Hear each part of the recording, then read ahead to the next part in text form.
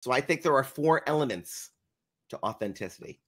And this is because I think unless you dial in, unless you distill it down to its essence, like we do with every business discipline in the world, unless you distill it down to its essence, you can get lost and it can get confusing. So I think there are 4 elements to being authentic.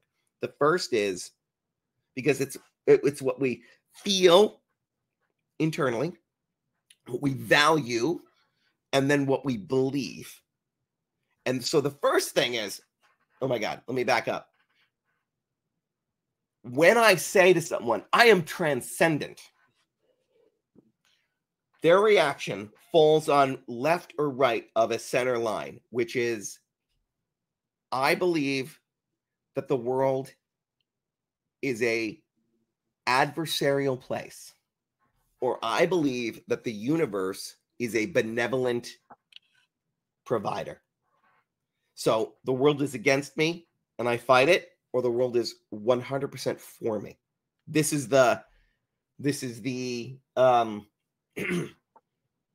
life happens to me, life happens for me.